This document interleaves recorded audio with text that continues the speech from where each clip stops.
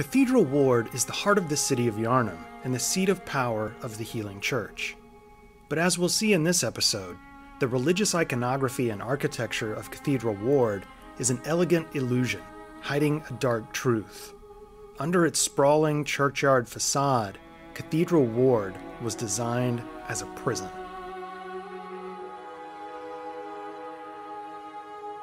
Once we defeat Gascoigne in the Tomb of Eden, we're able to proceed to Cathedral Ward. A cutscene welcomes the player to the first of two structures named for houses of worship. We begin our journey here, in Eden Chapel, and our quest line in this area ends within the stained glass walls of the Grand Cathedral. It's easy to let these sanctuaries of Cathedral Ward and the district's bounty of sacred statuary frame our conception of the area. But if we're observant and intentional about not letting the religious connotations of Cathedral Ward cloud our judgment, we start to see some unusual details, some of them glaring, some of them subtle. Let's start with two of the more obvious details, then we'll zoom in on the items that are easy to overlook. From Eden Chapel, we have two pathways at our disposal. Regardless of the exit we choose, we quickly encounter the main type of enemy of Cathedral Ward, the church servant. In our first playthrough, encountering this enemy can be fascinating and alarming. Unlike the beastly creatures we've come across thus far, the church servants are towering, ghostly figures with dark, dead eyes. For now, it's not really important to wonder what these creatures are, whether they're Pthumerians or something else. It's the aspects of their design that are key. There are slight variations in the design of the different church servants, but we encounter two iterations of servants regardless of the path we take in Cathedral Ward. One is hooded and carrying a staff, the other dons a wide-brimmed hat and carries a staff and a lantern. A bell can be found hanging from the necks of both servants. These details are giveaways, letting us know right away that the church servants are based upon the night watchmen or bellmen of the 17 and 1800s. The night watchman became a fixture of urban settings in Europe and the British Isles in the 11th and 12th centuries, and remained part of city life until the 19th century. Although we wouldn't consider them law enforcement by today's standards, the watchmen patrolled city streets and sounded the alarm in the event of danger, be it crimes or, much more importantly, fires. Watchmen were sometimes simply called bellmen because they would carry a bell and let it ring out when disaster struck. I've seen many players speculate about the significance of the church servants' bells, assigning them a spiritual value or tying them to the beckoning bell or other bell items in the game, but I don't think it's that complicated. I think they're just intended to symbolize the bell of a night watchman. Lightly armed, the watchman wasn't a deterrent to criminal activity, but the role served as a sort of precursor to more formalized policing practices that were adopted in the 18th and 19th centuries. In Great Britain, the first professional police force was the Bow Street Runners of London, formed in 1749 and shown here in a photo taken around 1800. The Runners would phase out after the formation of the London Metropolitan Police Force in 1829. While watchmen aren't a perfect analog for law enforcement, I still think this is what we're supposed to see when we examine the church servants. Most of the church servants act as patrolling constables, walking designated paths through Cathedral Ward with a lantern and polearm or some other sort of weapon, as if they were walking their beat on city streets. But as we make our way up the staircase to the Grand Cathedral, we come across two unique servants who aren't found anywhere else in the game. They're armed with what are known as a gibbet or gibbeting, an item synonymous with capital punishment. A gibbet can be a gallows from which a person could be hanged by the neck, or it could be a cross for crucifixion, or even scaffolding to hoist a cage in which victims would slowly die of either starvation or exposure. These church servants also have a unique impalement attack during which they lift the player off the ground and appear to receive the same invigoration effect that the hunter does when performing a visceral attack. Thanks to their all-black attire, their impalement attack, and their gibbet-like weapon, these church servants seem a lot like executioners, or perhaps maybe black-robed magistrates who could sentence a man to death.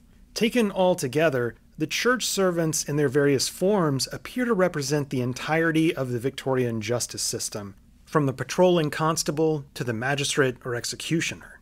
These features alone certainly don't indicate to us that Cathedral Ward is a prison. but it helps us reorient our thinking and get us in the mindset of viewing this area from the perspective of crime and law enforcement.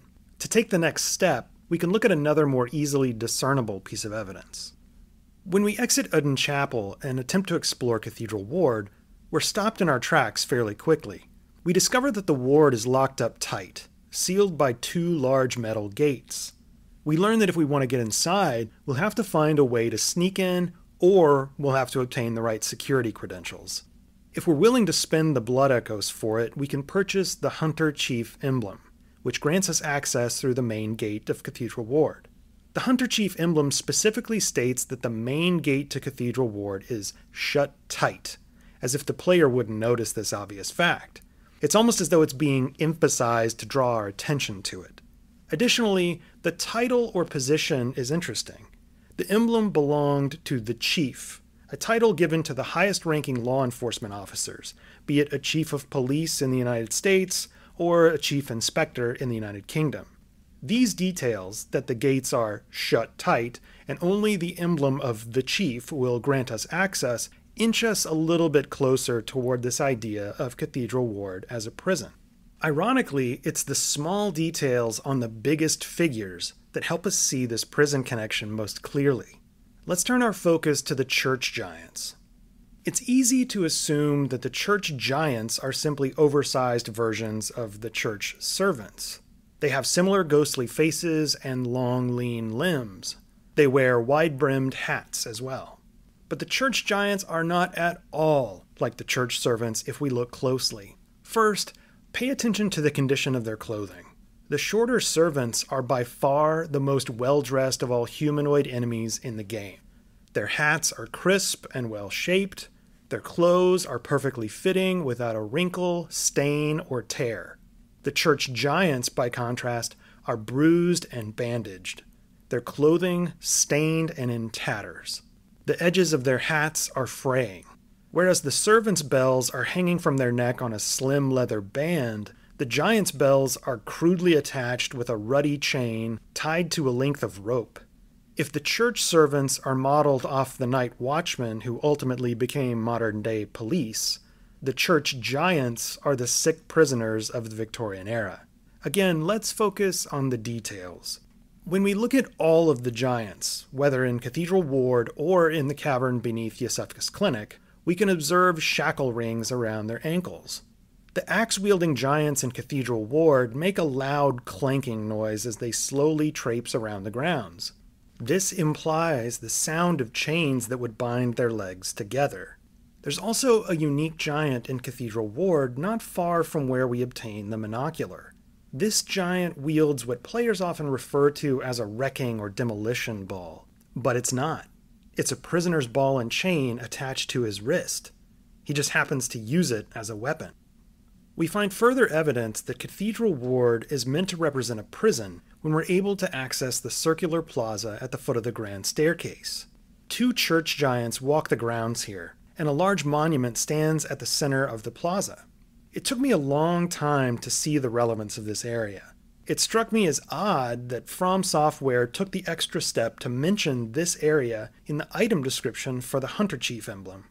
The item specifically names this area as the round plaza leading to the great cathedral. I was finally able to put a few clues together, and then it clicked. This space is modeled off the Panopticon, a prison design concept by Victorian-era philosopher Jeremy Bentham. The Panopticon would allow a single guard to monitor dozens, if not hundreds, of inmates from a central station or tower. If we ascend a building on the edge of the plaza, a top-down view helps us to see this comparison a bit more clearly. I'd understand your hesitation to embrace this comparison, considering it might seem like I'm basing it only on the fact that the Panopticon is in the shape of a circle and this is a round plaza. But there are 2 additional details that sealed the deal for me.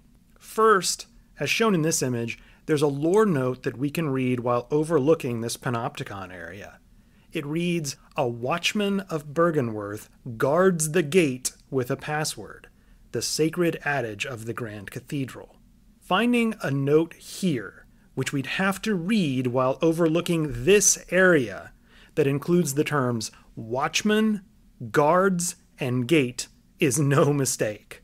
The language of this note is designed to orient our perception of this area and associate it with watchmen or guards, as in prison guards. Second, when we return to the plaza after the blood moon, we find the church giants seemingly asleep. In our panopticon circle, the two giants are kneeling at the outermost ring. I never thought anything of their positioning until I came across images of Jeremy Bentham's panopticon design proposal. The giants are found in the same posture that prisoners would have been expected to assume during mandatory sacred services, kneeling in their cells along the outer ring of the panopticon, which we see here. The panopticon was never built, but the philosophy that drove its design, strict isolation of all prisoners and heavy doses of religious reflection, took root in the United Kingdom and the United States in the late 19th century. The juxtaposition of religion and punitive incarceration are palpable here in Cathedral Ward. You might be wondering, why would Cathedral Ward be designed as a prison, staffed with watchmen and populated with towering inmates? For that, we can thank our main influence for Bloodborne, William Ernest Henley. As we discussed in the last video, which explored Himwick, Henley spent 2 years at the Royal Infirmary of Edinburgh in the 1870s. In the book of poems he composed about his surgery and recovery, Henley described the Royal Infirmary as half workhouse and half jail. As we saw in the previous episode, Himwick shares many characteristics of the Victorian workhouse, while Cathedral Ward is much more like a jail. As I've said before, the life and works of William Ernest Henley are the soul of Bloodborne. Something we haven't yet discussed in this series seems appropriate to bring up now. It's a question I asked myself repeatedly during the research and analysis process for this series. Why did From Software decide to make it the Healing Church? It seems strange considering the other organizations within Bloodborne were designed as academic in nature, such as the College of Bergenworth and the School of Mensis. Why then would Lawrence's institution receive this unique religious identification? Eventually I learned the answer. It's because Henley did it. As I just mentioned, and as I laid out in part 6, the Healing Church was based on the Royal Infirmary of Edinburgh. Unlike Bergenworth and the School of Mensis, which were inspired by the evolution of medical research at the University of Edinburgh Medical School across the pre-Victorian and Victorian era, the Healing Church wasn't based on a place of learning, per se. It was based on a place of healing, the Royal Infirmary. But the Healing Church's religious connotations almost certainly go back to William Ernest Henley's literary work. Throughout the 28 poems of In Hospital, the diction Henley applied to his care providers at the Royal Infirmary was laden with religious simile, adjective, and analogy. The terms he selected included piety, religious, pray, Jesuit, faith, Philistine, hymn, saint, rapture, Quaker-like, pious, and catechist. In Henley's telling, his nurses and physicians may as well have been ministers and sisters of a healing faith. From Software's decision to call it the Healing Church and setting its headquarters in Cathedral Ward makes sense. The term ward can mean a borough or district of a city, but the term is more commonly applied to hospital departments, such as the maternity ward, the burn ward, or the trauma ward. Because the Healing Church was based upon the Royal Infirmary of Edinburgh, one of Scotland's leading hospitals, the term Cathedral Ward seems even more relevant. Earlier, when I referred to the church giants as sick prisoners of the Victorian era, I didn't explain why I used the term sick. Now that we've established that Cathedral Ward was inspired by the prison hospital description of Henley, we can take one final look at the church giants to see how this comparison was executed in the game. While the faces of the church servants are sallow and ghostly, their skin is smooth and their eyes are dark but visible. It's completely the opposite with the church giants. Their skin is distorted with pockmarks, their eyes deeply sunken to the point we almost can't even make out their eyeballs. They seem ill. I believe the church giants are meant to represent hulking versions of lepers. Leprosy is an old disease that can cause severe lesions on the skin, as well as distortion of extremities and facial features. For thousands of years, societies responded to leprosy with fear and ostracism. In the Middle Ages, hospitals focused on housing and treating lepers emerged throughout Europe and may have helped set the stage for the development of modern hospitals of the 18th and 19th century. Despite the gradual improvement in care for people suffering from leprosy in the Middle Ages, exclusion and distrust were common. Lepers would be required to carry leper bells, signaling their presence to others. Based on the design of their skin, their facial deformities, their hats, and their bells, I believe the church giants are being depicted as prisoner patients of Cathedral Ward. Before we conclude, I wanted to take a brief look at Eden Chapel, which technically is a part of Cathedral Ward. In this episode and the previous video, we focused on how From Software used Hindley's description of the Royal Infirmary as half workhouse and half jail in creating Himwick and Cathedral Ward. Eden Chapel, oddly enough, seems to tie into this comparison as well. We have the option to send 4 individuals to the chapel, technically 5 if you include the suspicious beggar. Like the needy people who ended up in workhouses because they had no place to turn, our guests at Eden Chapel ask us essentially the same thing. Do you know somewhere that might take me in? Might you know of a safe place? Do you know of any safe places? Would you know of any safe havens? Tell me about your little safe place. Moreover, each person represents a class of people most likely to end up in a workhouse or prison in the 1800s. They include Ariana, a prostitute, the suspicious beggar, who was a beggar and a murderer, Adela, a mentally ill woman who, under the right circumstances, is a murderer, the narrow-minded man, a duplicitous layabout, and finally the lonely old woman, who is a lonely old woman, but is also a drug addict. No, for real. She's an angry old lady who carries the consumable called sedative, which is undoubtedly a depiction of chloral hydrate. Chloral hydrate was the first major medical sedative to be produced, coming on the scene in the 1830s and slowly gaining popularity over the next half-century.